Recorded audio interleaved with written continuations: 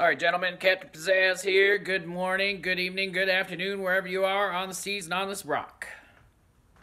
So, just been working on random shit for the car. Finally got life issues taken care of. I am not shackled. I am not oppressively shackled by the state any longer. So, winning. Fully reinstated as of Friday, which is great. So, we won't go into too much detail about that. Let's just say we're going to have another MGTOW funeral, but this time it's a relationship, but the paperwork will be the relationship with the state, and it's a big stack like a bird, so it'll be great. So what I've been working on is random things. Here's one of the random things right here, gentlemen. If you can see, I fabbed up a trailer hitch. So, I'm just getting some coats of paint on it. I got a whole bunch of spray bombs in the cabinet over there. So I've just been whatever ones work, because some of them don't work. So I sprayed a couple coats of white on it, spraying a couple coats of clear or teal on it, and then I'm gonna try and get some black onto it, so then it'll hide underneath the car. I'm just trying to give it some protection from rust, rocks, all that good stuff. So gotta have something to pull the sailboat. Hopefully we get that in here. But that's another thing we have to work on again. So as you can see, no station wagon in the bay, but come to find out, we got screwed with the cylinder head rebuild. We should have took it to a more reputable machine shop. And like in the other video, I knew I should have grabbed the cylinder head off the other car. But it's a life lesson, gentlemen. Can't get pissed about it. She's eating a lot of oil. I've been driving her around past couple days, letting the rings, compression rings and the oil rings seat in. And if those were bad, she wouldn't get any power and burn tons of oil and the smoke coming out of the exhaust. But it doesn't do that. It's got great compression, all that stuff. But it's still eating oil. There's no leaks. The engine is sealed completely. It's great. So the only other place where oil could escape from the engine is the valve seals. And guess who did the valve seals? Yes, that less than reputable machine shop. So, I'll double check the compression before I tear her down. Today I'm going to spend the day taking the really nice cylinder head that I paid over $400 to have rebuilt. I'll take that one off the parts car and have it ready. And then we'll pull the wagon back in. So, just little setbacks every day. Once we get it sorted out, it'll be good to go. I'm hoping.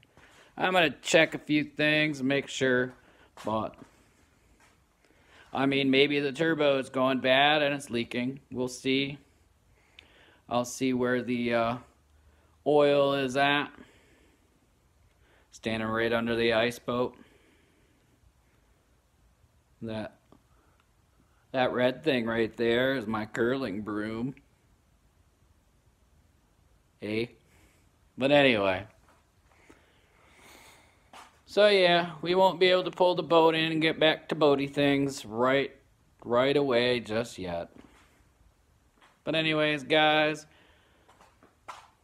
maybe we'll do a little stoic minute here. Let me see what I got in our book. Do I have a page marked? Alright. Yeah, let's do a MGTOW minute. Let's change this into a MGTOW minute. 3 things to remember today. So anyways, guys, let's see.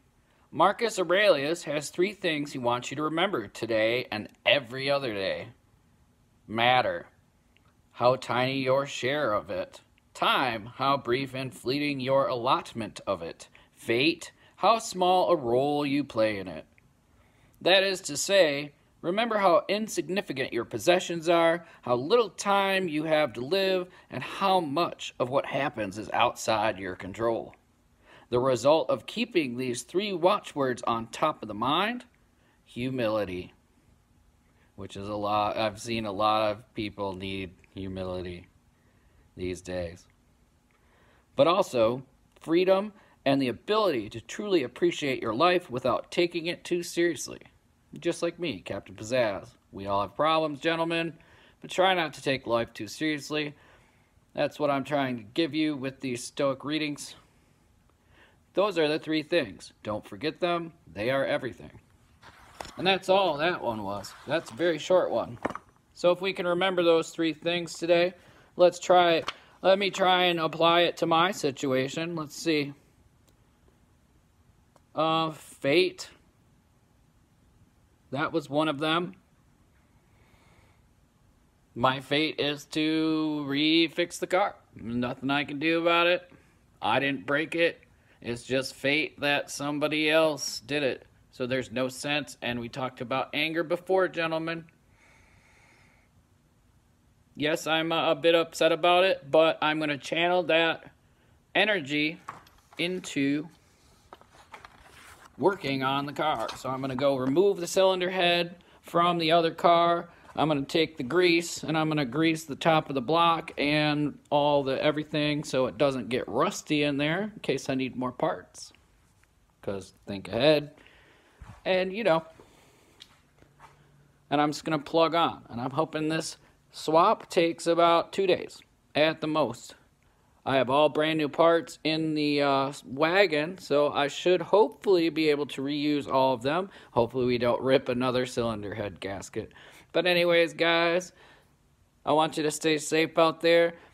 Keep a clean, level head on your shoulders. And life is looking up for Captain Pizzazz, and it's great. So as always, like love and car love.